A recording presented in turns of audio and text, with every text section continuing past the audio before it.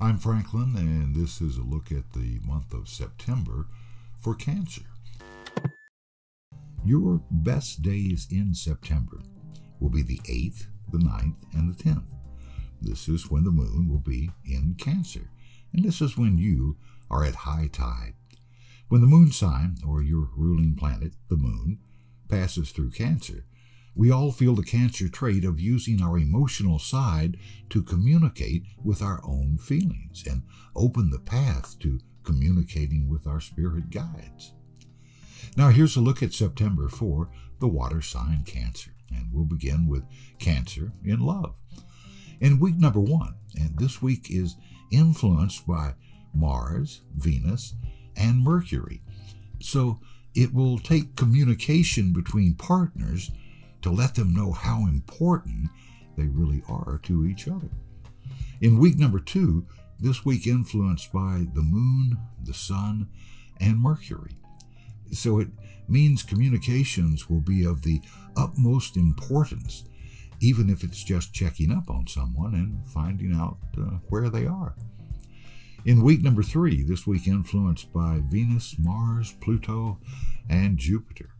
So the end of a relationship is good fortune that works out for everyone. In week number 4, this week influenced by Saturn, Uranus, Jupiter, and Neptune. So look for fate to step in, to lift your dreams, lift your expectations to a whole new level. Now here's a look at September in your career.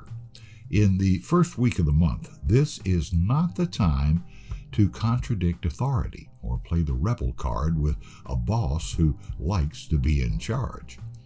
In week number 2, something you thought was private has been overheard and repeated, and the quicker you rectify this, the better. In week number 3, good fortune comes disguised as more work. So accept this as the universe doing for you what you couldn't get done for yourself. And in week number 4, you will walk away from a near miss and express your thankfulness and show your gratitude. Now here's a look at September in your finances. The first week of the month is going to give you a chance to use your psychic ability. Your psychic early warning system puts you first in line to accept the new ideas that are falling like rain.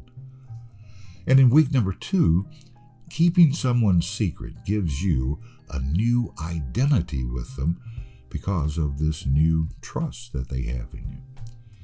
And in week number 3, each person, thing, or place that you visit must be released back into the world because you can't take it with you. And in week number 4, be aware of your dreams, fantasies, and visions of the future, and allow them to reveal the many paths that are open for you. So that's a look at your days in September, according to your sun sign.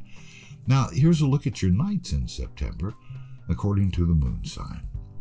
In week number 1, and this is the week of the full moon, this moon rises in Pisces.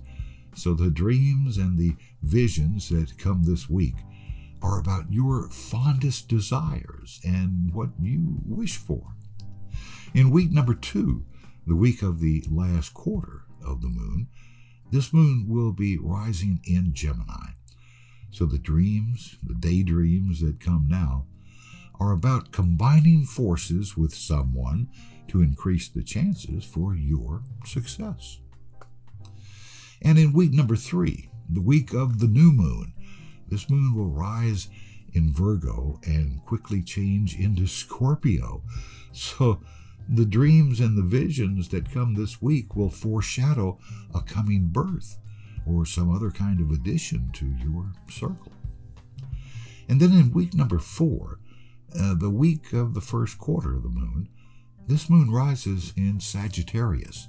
The dreams and the daydreams that come now will show you that more is not always better. You can get too much of even a good thing. And that's a look at September for the water sign Cancer. If you like what you see here, please hit the subscribe button.